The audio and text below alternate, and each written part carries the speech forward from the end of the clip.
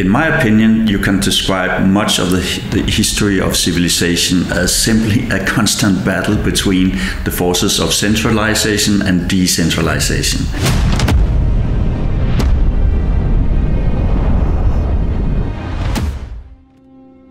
And what happens spontaneously in any organization, but certainly also in any civilization, is that it by itself becomes more and more centralized.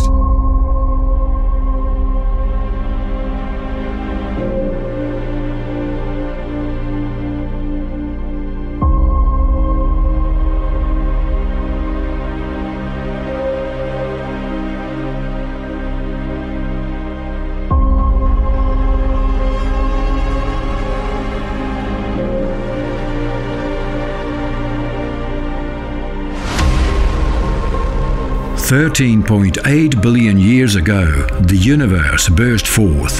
The universe, without a central power to control it, burst forth and created everything that exists, as far as we know. It was the Big Bang. And that's the first moment we can describe the universe as we know it to be today. Full of matter and radiation and the ingredients that would eventually grow into stars, galaxies, planets, animals, and human beings. We know that the Big Bang was really hot, really dense, so it was a fireball in some sense, and it's been expanding and cooling ever since.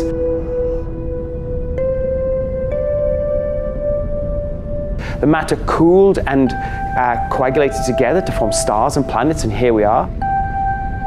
Yes, here we are, in the forever expanding universe that evolves spontaneously and matter is created to fill the voids. As this material accumulates, it forms new stars to replace the old ones.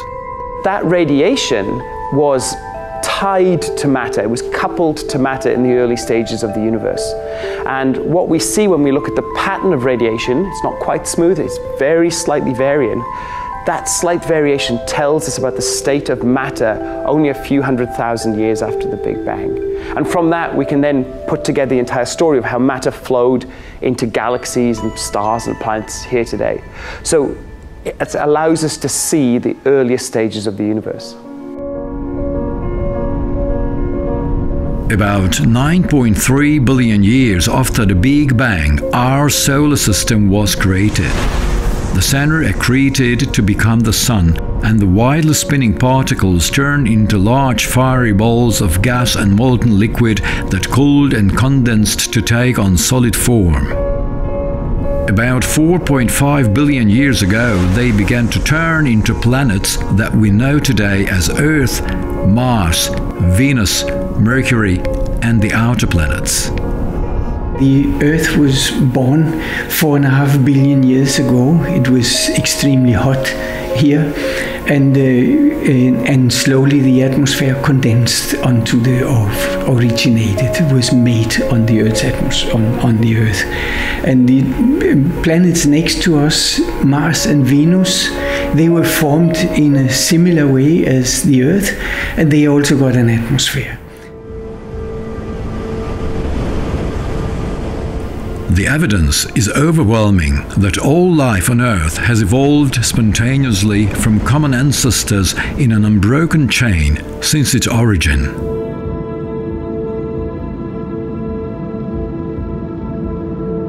Yeah, life formally, we can say it originated 3.5–4 billion years ago in the very early time of the Earth's evolution. But life, as we intuitively connect with life, it originated only 500 million years ago. It's the one that is born at a certain time, live its life and die.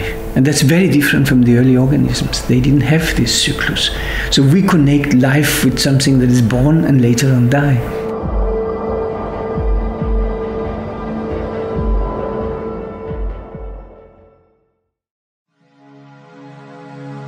Nature is endlessly creative, and it seems to try almost everything. Over the course of billions of years, it has created an unimaginable quantity of the most intricate and sometimes distinctly odd life forms. Approximately 99% of the genetic material of humans and chimpanzees is identical. Two of these odd life forms perhaps marvels. But 1% makes a big difference, and we keep speculating about what happened to separate us from the chimps. The creativity of nature can explain most peculiarities, but not all. It seems to me self-evident that the study of human evolution is something that is uniquely of interest to everybody. We're all the outcome of a long, long evolutionary history.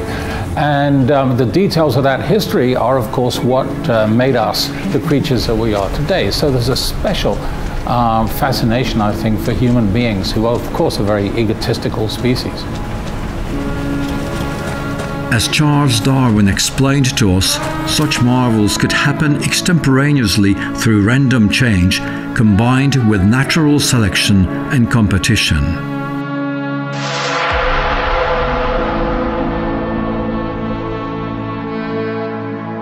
This sample, he said, can create spontaneous creativity.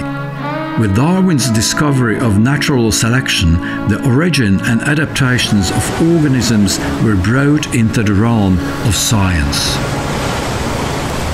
That's the process by which those organisms that best fit an environment survive and get to reproduce, while those that are less fit slowly die off. So those who stand and those who fall.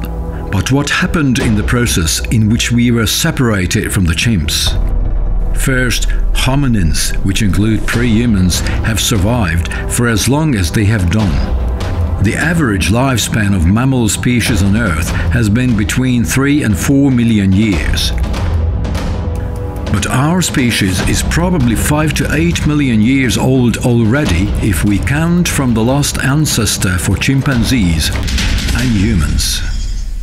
50,000 years ago, our brains underwent a major genetic mutation which resulted in the biological reorganization of the brain. Some scientists call this the Big Brain Bang. After the Big Brain Bang, we have developed our brains very fast. Humans are truly privileged mammals with brains which have developed in a type of extraordinarily fast evolution that is unique to the species. But how could our brains grow so fast?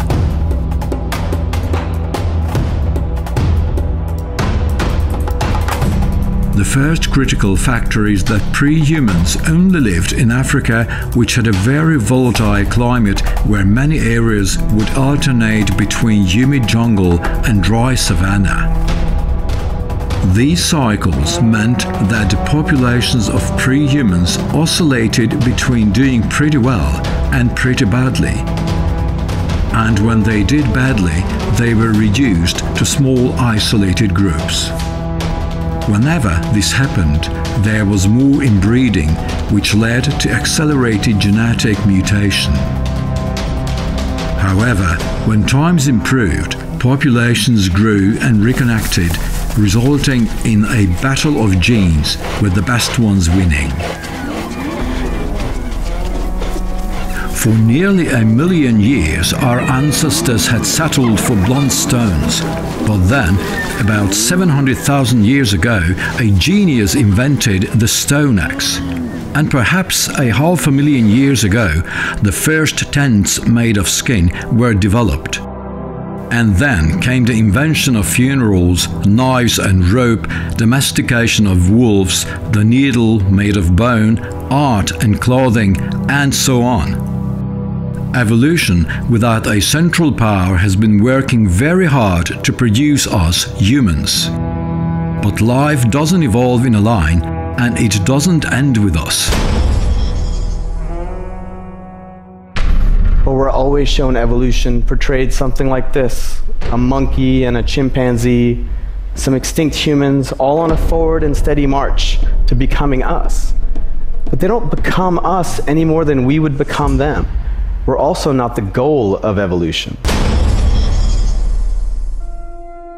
We may not be the goal of evolution, However, those best adapted to their environment are more likely to survive and pass on their genes to the new generation. The human brain's genes had gone through an intense amount of evolution in a short amount of time, a process that far outstripped the evolution of the genes of other animals in the Book of Nature. The unfinished book with no central power to control what it may contain.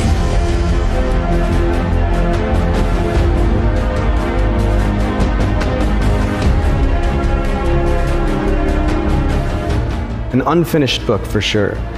We're just seeing the last few pages of each chapter. If you look out on the 8 million species that we share this planet with, think of them all being 4 billion years of evolution. They're all the product of that. Think of us all as young leaves on this ancient and gigantic tree of life. All of us connected by invisible branches, not just to each other, but to our extinct relatives and our evolutionary ancestors.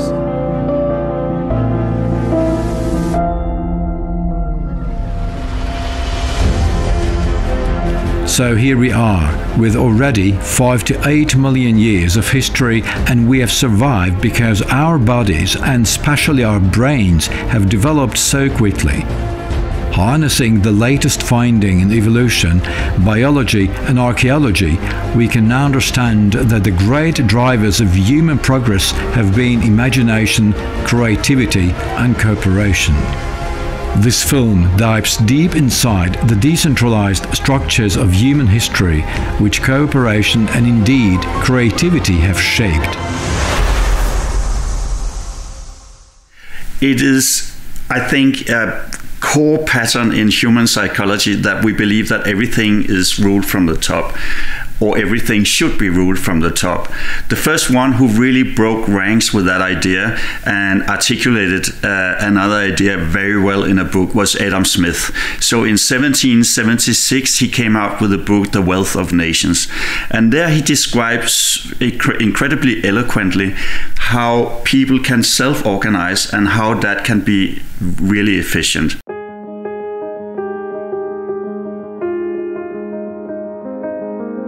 I feel he is there affirming an ethic of universal benevolence, that we all and always have a responsibility to advance universal benevolence. That's his term, and I like that term. The benevolence is of some kind of being, like we speak of somebody being benevolent, right? And so it's a universal benevolence because it's a sort of universal being who somehow beholds the great scene of humankind. And in a centralized system, you have a central planner who decides what needs to be done. And the problem with that is, with division of labor that we've seen developing since Adam Smith, and before that, but he was the first to observe it, the knowledge that individuals have is very deep and very specific.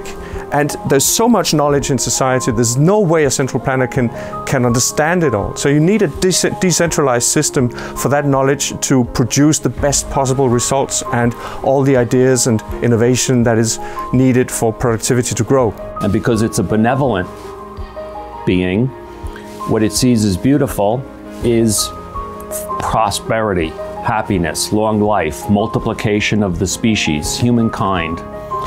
So it's actually an aesthetic idea, but it's one we can understand very well as human beings. Now, in the theory of moral sentiment, he affirms that we always have this responsibility to advance universal benevolence. And he doesn't so much go into commerce and industry in that. That's more where the Wealth of Nations comes in. And I see the Wealth of Nations as arguing that by pursuing honest income, you in fact do advance universal benevolence. For Smith, the most important outcome of the rise of productivity was what he called the universal opulence, which extends itself to the lowest ranks of the people. Adam Smith sincerely believed that everybody would profit from the new wealth. The rich, of course, will become richer, but the poor will also become richer. Or to quote him, a general plenty diffuses itself through all the different ranks of society. Almost 100 years later came out the book The Origin of Species, and that was by Charles Darwin. It was in 1859, and he described nature in a way people had not seen before.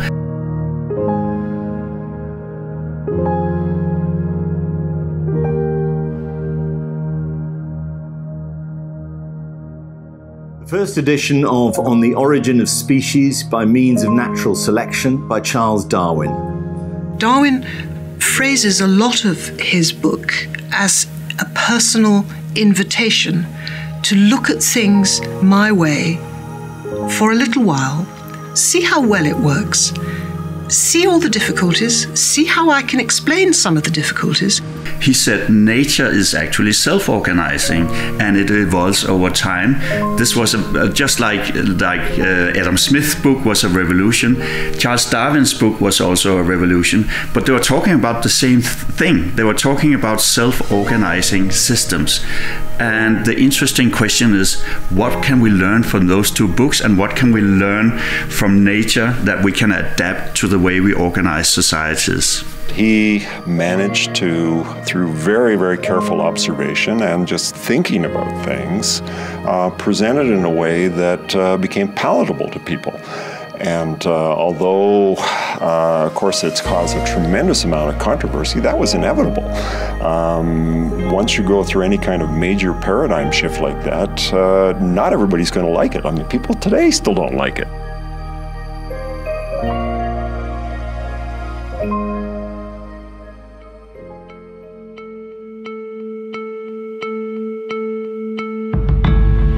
While organizations are hierarchical networks, spontaneous orders are distinguished by being scale-free networks. Further, organizations can be and often are a part of spontaneous orders, but the reverse is not true.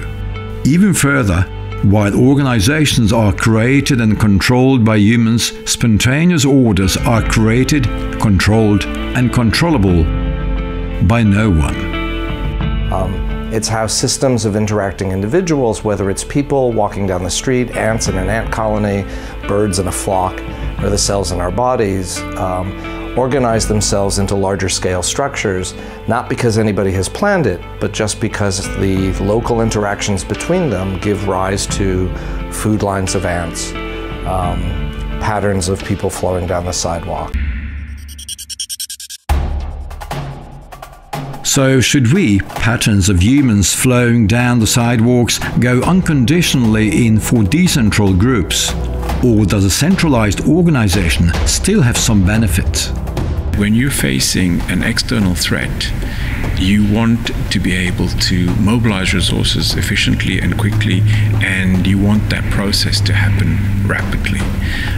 If you had to go through many different areas of cooperation, discussions, to mobilize and to defend yourself, you may be overcome by an enemy.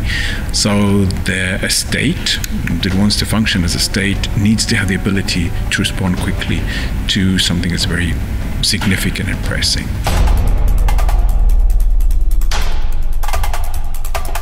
And it has some benefits, because when you centralize, you can make very big projects. The Romans built Hadrian's Wall across England.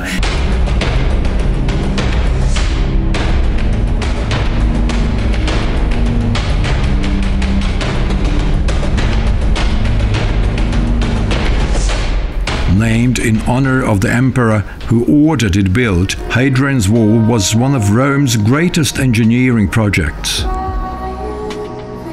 This enormous 73-mile-long wall was built between AD 122 and 128 to separate Romans and Scottish Picts.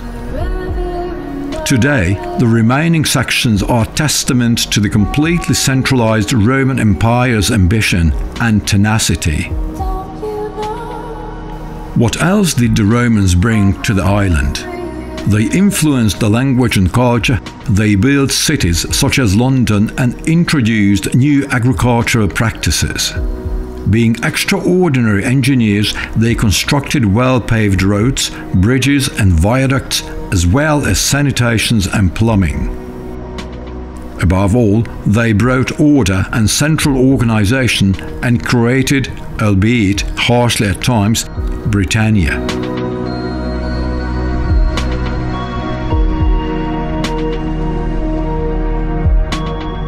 Another example is when in a democracy, because ultimately we're talking about democracies as efficient states, and when in a democracy you have a consensus that a certain project needs to be achieved. The decision by the United States to put a man on the moon would not have happened had these processes been coordinated by 50 states. A decision was taken that this is what they wanted to do, and that's what they achieved.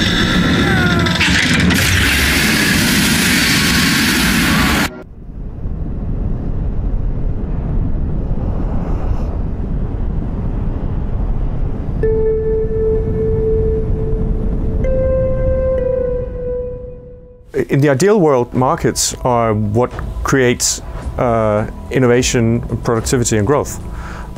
But sometimes markets don't work perfectly. So there are things called market failures. Pollution is the classical example of that. And there's an argument there for centralized interference in the market to correct market failures. The point is, also when you correct market failures, you want to be as decentralized as possible. So you want to pick solutions that correct the market failure without putting the market to rest, so to speak. So for instance, if you look at climate change, you don't want centralized planning deciding which technologies will solve this problem. You want to create an incentive for private companies, for private individuals, for consumers to create the solutions that we might not even think about right now, that solutions that we cannot imagine right now, but will be possible with new technology and new ways of doing things. Is this whole global warming problem going to be a lot easier to solve than anybody imagined? What the world needs now is nuclear energy.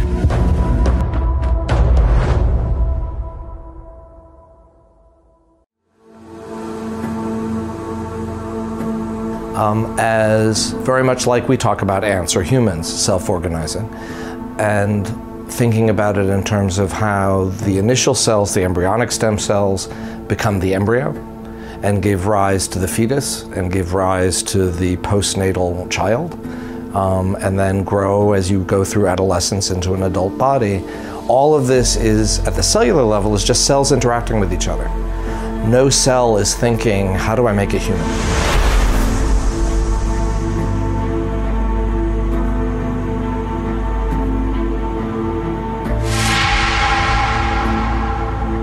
When everything is dictated from the top, the small units, the small teams, the individual people cannot experiment anymore. So centralization kills creativity, and that is a huge problem in the long term.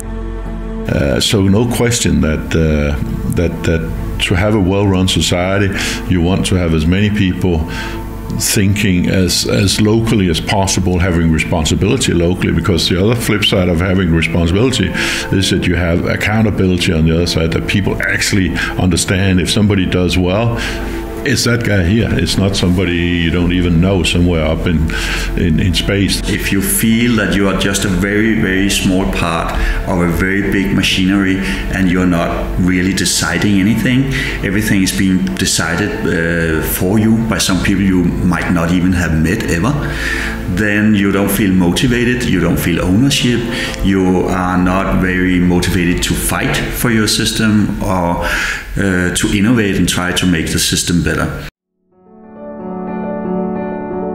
So how can we make a system better? The answer lies in our brains that are wired to self-direct. We don't want to be told what to do because we want to be in control. That's why autonomy in the optimal merge with distributed responsibility are crucial to building self-organized teams. I mean, there's no question that in any business, any society, there's got to be somebody that's at the top calling the shots roughly about which direction we go. But once you kind of have defined the strategy, then you're very well advised to distribute responsibility for it to a very large extent. Because again, we know also from societies where you had deep centralization, you know, the 5-year plans in the Soviet Union where try to predict everything under the sun and make rules for it. It simply didn't work. People went starving and they ran out of everything. Making smarter and faster decisions requires enabling those who are closer to the information, not to the source of power. But getting there is not easy, for centralization quite often prevents societies from getting along with the necessary changes. Centralization makes it much harder for the society to adapt to change coming from the outside or from the inside. So you can say that the society that is highly centralized might look or appear magnificent, but in fact it is very fragile. And you have seen many times in history that sophisticated civilizations collapsed because they have become completely inflexible.